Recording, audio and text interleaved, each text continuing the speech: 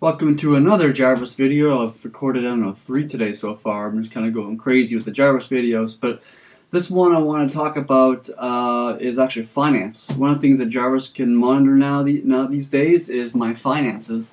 I'm actually a big fan of mint.com. If you don't know what that is, check it out, mint.com.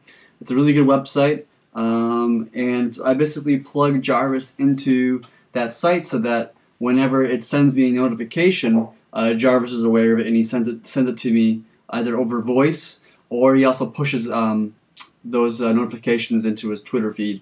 I mean, most of the time, whenever Jarvis talks, at least the vast majority of the time, he also posts the same thing in his Twitter feed, so that if I'm not home, I can still get the information that he's trying to reach out to me with.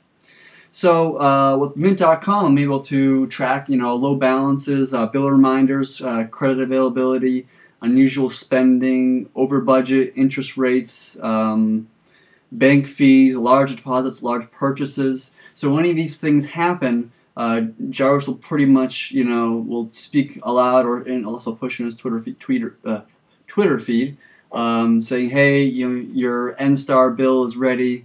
It's $75.28 or whatever, or you have a large deposit of your paycheck, which is this much, or you're overdrawn on your budget for food and dining by $23 or something like that. So he actually kind of keeps me in tune with all my bills, and then make sure they're all getting paid, and all my finances and stuff like that, which I find to be really helpful for me. And that's pretty much it for Mint.com.